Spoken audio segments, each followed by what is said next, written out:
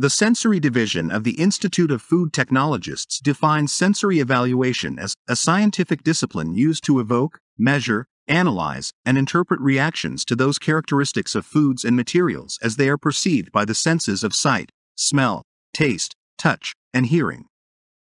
Sensory evaluation tests may be used in product development, research, quality control, and shelf life studies.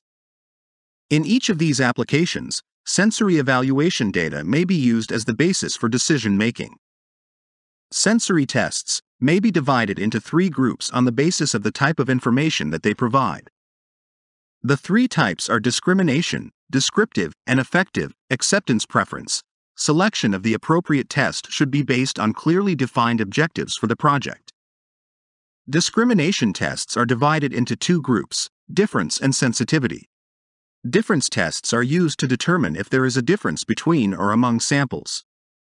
The methods of discrimination testing commonly used are the paired comparison, triangle, duo trio, and ranking tests.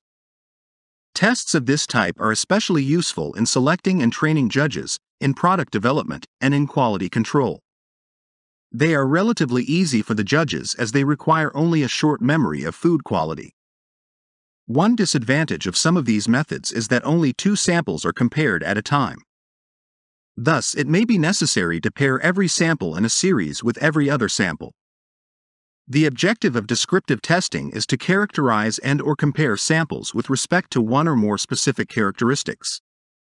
Tests in this category include attribute rating, texture or flavor profiling, and quantitative descriptive analysis, as well as some modifications of these methods. Affective testing is used to determine if panelists like a product, if they prefer one product to another, or if they intend to use a product. These types of evaluation may appear to be identical. However, it is possible for a judge to show a strong preference for a sample, but not use it or accept it for reasons other than its likability. Affective tests may be called acceptance, preference, or consumer tests.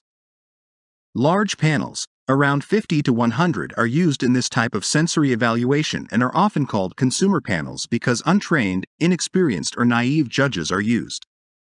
So, this is the brief overview of sensory evaluation tests. We will discuss each test with examples during the coming video lessons. Thanks for watching.